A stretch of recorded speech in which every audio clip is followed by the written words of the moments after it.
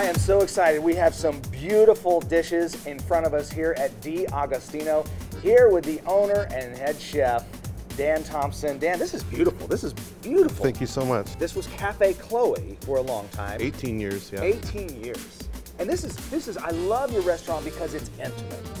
There's not a lot of seating here, no. Which means people have to make reservations on weekends, right? People have to make reservations virtually any day they want to come. What do we have in front of us right now? Tell us about So right here we have some antipastos, some of the popular dishes that we have here. We actually roast these peppers in-house every day. The artichoke hearts that we do in our stuffed artichoke heart here, we do those in-house.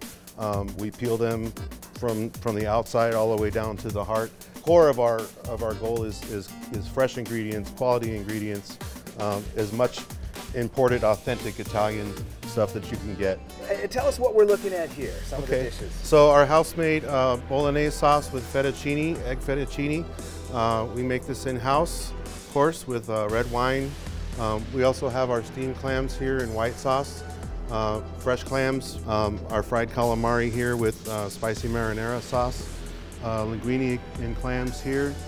This is our penne siciliana, the tortellini dish here, prosciutto, peas, porcini, and white mushrooms in a pink sauce. And of course our staple spaghetti and meatballs, all beef meatballs. So if you're not a pork eater, no worries there. The last one over here, we have our frutti di mare, clams, scallops, shrimp, and calamari.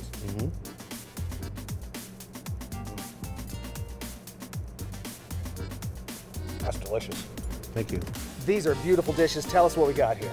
Okay, starting from here, New Zealand rack of lamb. This is the Provini 14-ounce veal chop, bone in. And then over there next to that is our classic eggplant parmigiana. This one I have heard raves about, and that's the ossobuco. Yes. Right? This is one of the dishes that a lot of people come in for. This is probably the #1 dish that people come here my for. Goodness, you don't need a knife for this. And continue coming back again and again and again. Again, Provini veal. This time it's a hind shank. Yep. Braised with some red wine, some aromatics. 6 hours in a braise.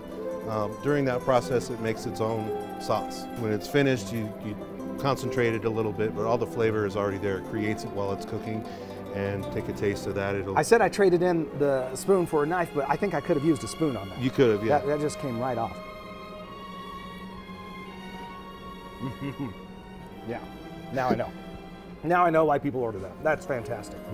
Well, congratulations. All the hard work has paid off, and this is a fantastic place right here at D'Agostino.